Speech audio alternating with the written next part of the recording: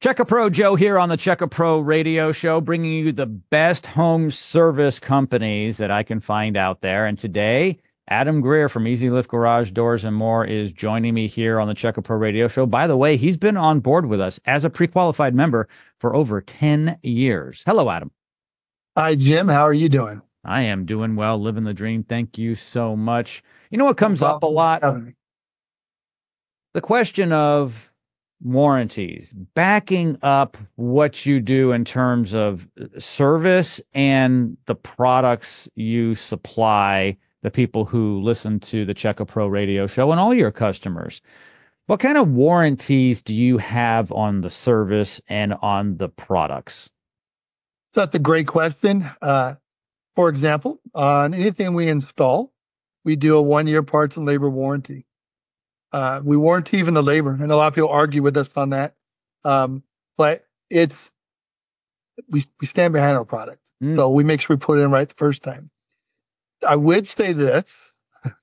There's always the caveat, acts of God, hurricanes.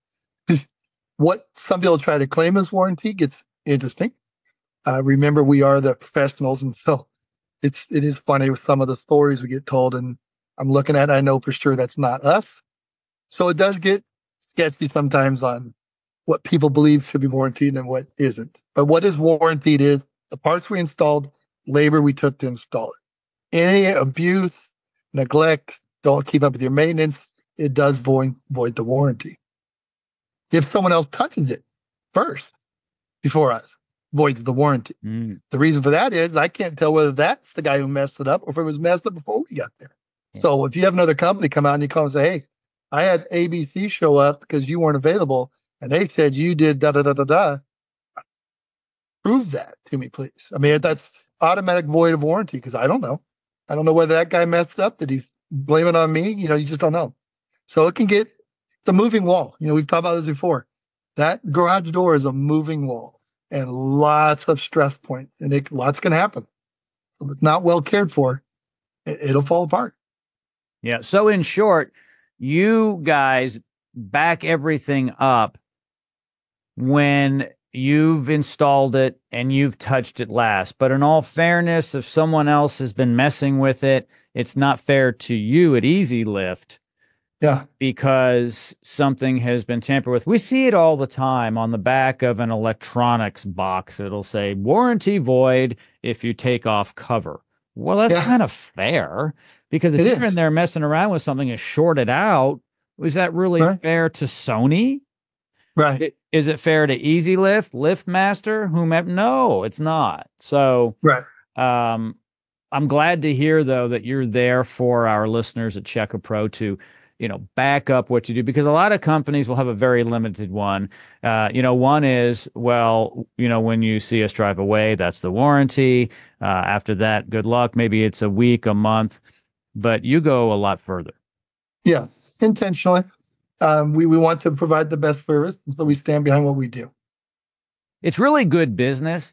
I know this because when you take care of your customer, they'll continue to come back and they'll also refer you, which is really good business sense. But even putting that business sense aside, as far as what could come back to you as a business owner later, it's the right thing to do. And when you do the right thing, everyone wins. Yeah, the right thing to do. We will do right by our customers, period. Yeah, that's great. Would you say that most of your competitors don't back up service and the product as well as you guys do? I want to be careful, but most people warranty product, but not their labor. So you come out for the product, but the labor gets jacked up to cover it. It's the way it is. That's why we threw it in. And trust me, I know that in theory, that's not smart, but if we have to fix it because it fell apart, that shouldn't be on you. That makes a lot of sense. If something is under warranty for a year, 8 months into it, let's say the garage door opener fails, now I have to pay to have you come out and do the labor on it. But wait a second, you're the one who installed the failure. Right. Yeah.